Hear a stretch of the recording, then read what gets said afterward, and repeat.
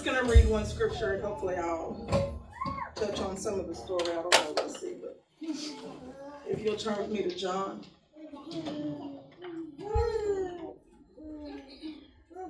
Chapter 9.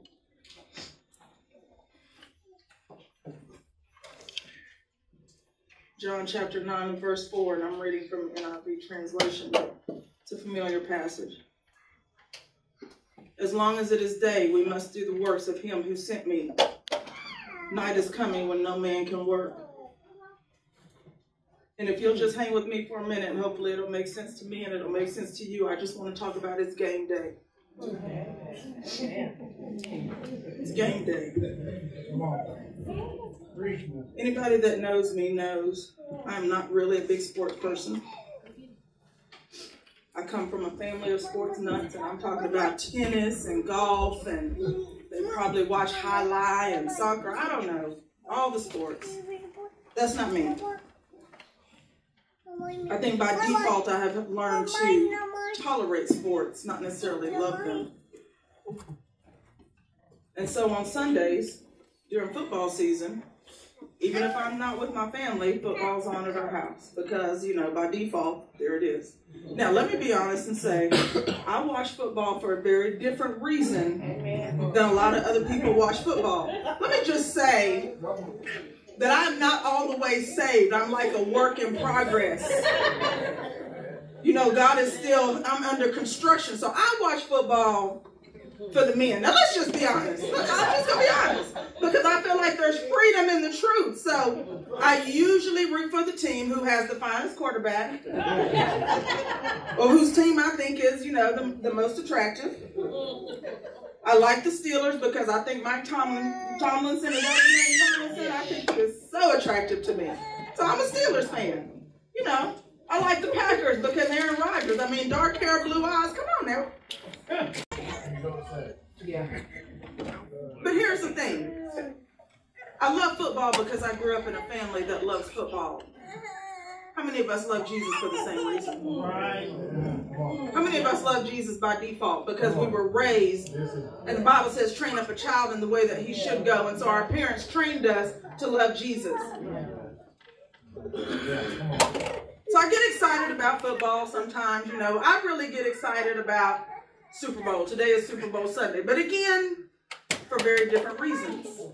Because my family, we eat on Super Bowl Sunday. Now, you can't give a holiday with no food. In our house, the Super Bowl is a holiday.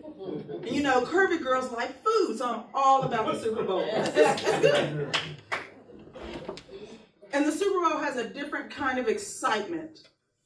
Yes. Because even if you're not a football lover, most of this country at 5:30 will be parked in front of the TV watching the Super Bowl. Yeah. Whether you wanted to see the national anthem, whether you're wanting to see the halftime show, or whether you're excited about this red and gold matchup with the 49ers and the Kansas City Chiefs. So I know a little bit. I know a little bit. I know who's playing today. I know what time the game starts, because that's what time dinner is served. That's the only reason what time dinner is served. But it's a different kind of excitement on the Super Bowl. And so most of us wake up with the thought of, it's game day. Come on. It's game day. Come on. And so when we look at this passage of Scripture, it was the Sabbath day. And you weren't supposed to work on the Sabbath. And yet Jesus had been working and came across a man on the Sabbath that needed a little help. And I'm sure in his mind, Jesus thought, it's game day. Because it really didn't matter what day it was. But I have in my imagination, I feel like Jesus probably woke up every day excited to say, it's game day. Today something good is going to happen.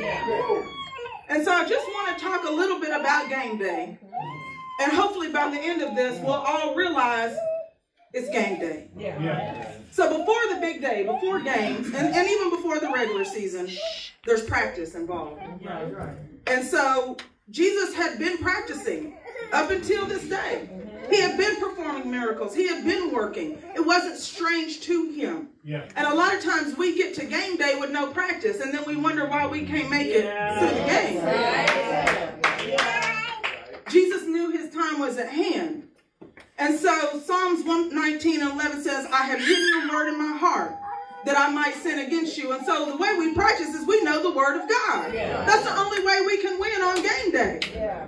Practice doesn't make you perfect. It makes you prepared. We have that mentality that, oh, if I do this enough times, I'll get perfect. No. What practice does is it teaches you what is called muscle memory. And it teaches your muscles to respond automatically so that there's very little thought in what you're doing. Quarterbacks practice passes hours and hours and hours at a time. Because when you're in a game day situation, you don't have time to try to figure out how to throw the ball and whether the ball's going to spin or which way it's going to go and blah, blah, blah. Now, I'm going to tell y'all, I know about the technicality. So if I'm wrong, somebody stop me after church. But what I do know about quarterbacks is they practice throws and drills all the time. And it's so that when they get to the game, they can make those split-second decisions. How many of us are practicing on a daily basis with the Word of God? How many of us are praying on a daily basis with the Word of God? So that when the game day comes, we don't have to think about it. It's automatic. David said, I hid your Word in my heart so that when it comes to game day, I don't have to think. I can just draw on your Word. That greater is He that's in me. See, I have some things that when I go through things, I draw on. Jeremiah 29:11 says, I know the thoughts that I have towards you. I don't need a Bible to tell me what Jeremiah said. I already know what Jeremiah said. And that's because when I get to game day, ain't nobody got time to be thinking, God, are you there? You told me you know the plan. So we got to train our muscles. We got to train our mind to respond on game day. The second thing we have to do is we have to cross-train. Now, here's the technical part of football that I don't know well, but I know a little bit, enough to be dangerous. There's an offense and a defense. And the offense job is to catch the ball and get it to the end zone. And the defense job is to stop the ball from getting it to the end zone, right? So the offense trains with the offense and the defense trains with the defense. Now, there's some other folks and there are some special teams. I don't really know what they do, but they have a job. There's a kicker there. Maybe he's on special teams. I don't know. Y'all can tell me after church. What I do know is this. If you're on the defense and you don't know how to catch the ball and run with the ball, shame on you. It's not just an offensive job. So we have to cross-train to win this game. And it's the same in the Church of Christ. We have to cross-train. We can't just know how to sing. We can't just know how to direct. We can't just know how to preach. You got to know some stuff in the Lord. We got to train for some other stuff because it's not just one way that the enemy is going to attack. So sometimes I'm on the offense and I have the ball. And God has given me everything I need and all He wants me to do is run it into the end zone. But sometimes I'm on the defense. And my job is to block. Well, how do I block? I block through prayer because things are coming at me all the time. And so it's my job to be praying those things away, to block the enemy from getting to me. And sometimes my job is to tackle because sometimes I'm in the midst of sin and I have to tackle it. I have to stop it where it is. Sometimes my job is just to run. And God has already given me the ball and I'm just supposed to run with it and go wherever He tells me to go. And sometimes it's to catch because He's got some blessings just for me that all I got to do is open my arms and receive that catch. Sometimes my job is to throw. And that's to throw a blessing to somebody else because we are not just here to catch blessings for ourselves. Sometimes we got to give some of those blessings away. So I got to throw them away. And sometimes my job is to kick. And how do I kick? Well, I got to kick some folks out of my life. I got to kick some things out of my life that they don't belong to keep me from getting to the end zone. And you don't believe me, but ask David, was he cross-trained?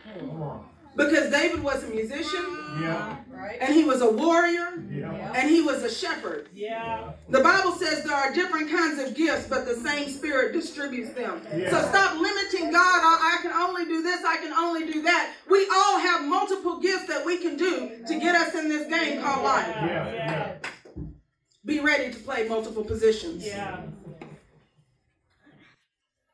Next, I got to get suited up.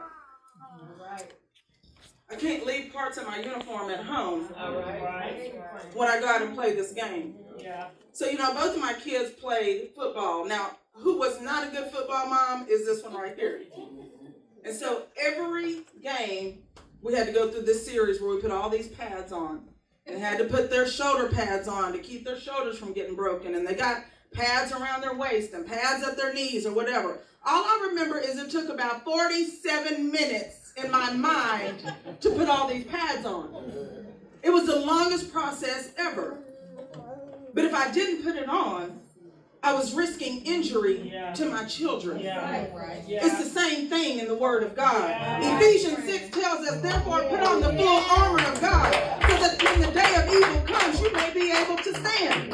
Stand firm then with the belt of truth buckled around your waist, with the breastplate of righteousness in place, with your feet fitted with the readiness that comes from the gospel of peace. And in all addition to this, take up the shield of faith, which you can help extinguish the flaming arrows, and put on your helmet of salvation and grab your sword of the Spirit. A lot of times we try to play this game without any protective gear on. And then we wonder why we get injured and why we get beat down and why we're all bruised and battered. But we stepped out without the full armor of God. So let me talk about me. And I'm real good to step out without the full armor, and the first thing that the mouth starts to work in and the neck starts to work in. But see, here's the thing. People respond to the way I respond to them. Then my feelings get hurt because I didn't put on the full armor of God before I stepped out. And then I wonder why I come home every day battered and bruised and beat down, because I didn't leave the right way. I didn't take the time in the morning to prepare myself for the game. The next thing we have to do is just play the game. Jesus did not come to be seen. He came to work. So let me tell y'all, see, I can talk about me because then I don't have to get in trouble with y'all. So let me tell y'all how I do. I get up in the morning and I say, Lord, prepare me for this day. And then I go sit on the bench. Because I'm afraid to get hit. And I'm afraid to get blocked. And I'm afraid to get off the bench because there's work to be done off the bench. So I sit on the bench in my pads and I'm looking good in my uniform. My uniform looks clean. And I ain't gone to work. But I know I'm not the only one. Y'all stop fronting. Y'all know good and well you put on your uniform sometimes and are afraid to go to work. Afraid somebody's going to say something to you. You're going to get into a fight on the field. So I'm just not going to go. I'm afraid I'm going to lose the game. So I'm just not going to get off the bench. I don't like the coaching staff. The line's not straight enough. Everything is not perfect. So I'm just going to sit on the bench until it's the right play for me. Like I just need this play to line up. Everybody got to be in position. And then, coach, I'll get off the bench. Jesus could have sat on the bench on the Sabbath. It was supposed to be a rest day. It was supposed to be a bench day. You know, I don't know a lot about football, but I know usually the day after a big game, they take a break. They have Mondays off and they watch training films or they do whatever, but they rest their body. And that was supposed to be the Sabbath. But Jesus on Monday after the big game, guess what he did? He got up and played another game. And that's what he wants us to do. He wants us to get up and play another game. See, it's easy to sit on the bench and say, I'm just resting. But I heard somebody say, you really can rest when you're dead. Now, I don't really want to rest just when I'm dead. I think God gives some rest. He talks about it. But he is telling us to get up and go to work. Get off of the bench. Colossians 3:23 says, whatever you do, work at it with all your heart, as working for the Lord and not human masters. So you know when you're done working, when you leave everything on the field? I love sometimes doing events. I really don't, but I used to because now I'm old and I can't do them anymore. But what I loved about it is that all day long, I worked and worked and worked and worked. And when I left that event, I knew that I had given everything I had to make that day special. And how many of us can go to bed at night knowing that we did every single thing we could to make game day special? Because if you didn't, you're not doing it right. If you don't leave every single thing you have at this church when you leave on Sunday mornings, knowing you have given everything to God and to this congregation, you're not doing it right.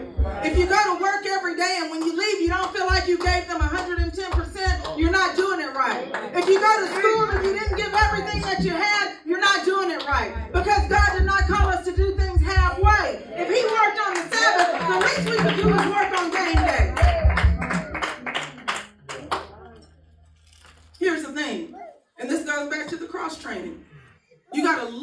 opportunities to work. See, a lot of us want the ball to just come to us. We just hold our hands and say, okay, Lord, just let me catch it. Sometimes you got to look for the fumble. I know a little bit. Sometimes somebody else drops the ball, and you got to be there to pick it up and carry it, because their drop ball is your blessing, and it's up to you to take it into the end zone. So just because I'm on defense, if I can't catch a fumble ball, shame on me, get off the field. Sometimes somebody else drops the ball, and I say, thank you, Lord. If the door opens, be ready. So what if I miss my chance? What happens if I miss my chance? Well, God is so awesome, he'll give you another chance, and another chance, and another chance, and another chance. And it may not be the same chance. See, I can't ever go back and pick up that fumble. That fumble is gone. But that doesn't mean it's not another fumble with my name on it. See, we say God's got a blessing with my name on it. Somebody else's name may have been there first, and he's just erasing it to put your name there. Sometimes we want a brand new blessing. God said, I'm going to recycle some blessings just for you. In an earthly sport, your career is going to end. Every football player is going to retire at some point. Your body just is not made to take that kind of abuse. But until we leave this earth, our career is never ending with God. We always have a job to do, and it's always game day.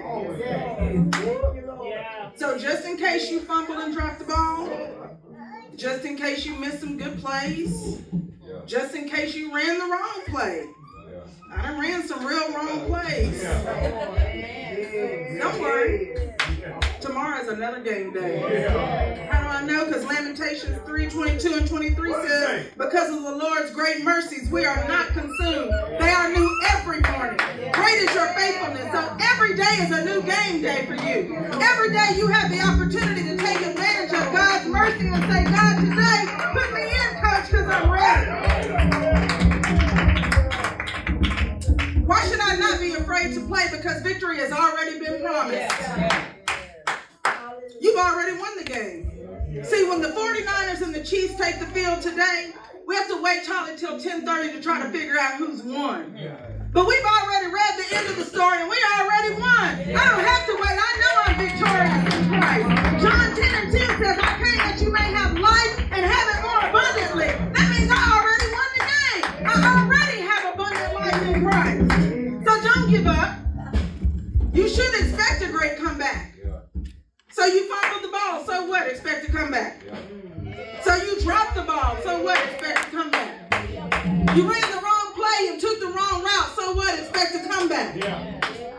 The greatest comeback in NFL history was the New England Patriots, coached by Coach Bill Belichick, in the 19-something Super Bowl, 1997, I think, maybe, I don't know, 2007, somewhere in there.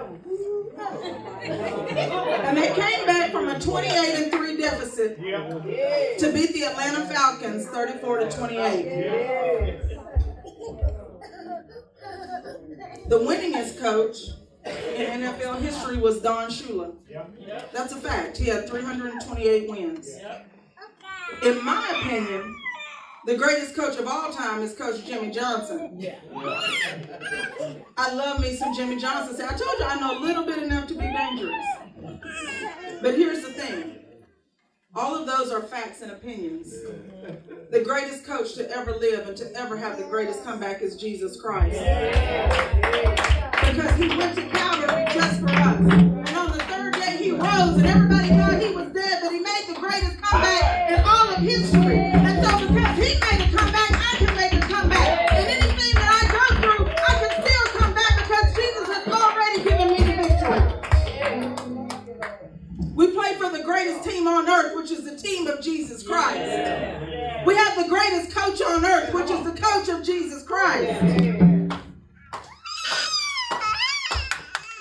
And here's the thing, we're all on the same team. So many times we forget that. And we think because I'm wearing red and Bishop is wearing black and Nick is wearing blue and Reba's wearing maroon, that we're all against each other. But everybody wins. So if you go back to the story of him healing the blind man, He won. The blind man won because he gained his sight. But the parents won too because they had been taking care of him. So they didn't have to take care of him anymore.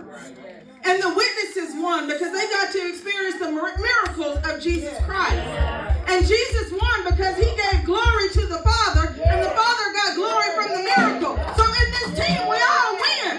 There's no competition here. Just because I make it, you can make it, and you can make it, and you can make it. If we are on the same team, we all win. So what am I trying to tell you today? I'm trying to tell you to keep playing. Keep playing at this game called life. It doesn't matter what day it is, because every day that you wake up is game day. And the game ain't over till the clock runs out. Jesus knew regardless of what day it was, he had to heal. And the scripture says we must heal. We must work. He didn't just limit it to himself. Somewhere in the Bible, and I'm not great at quoting scriptures, but it says greater things you will do than I did.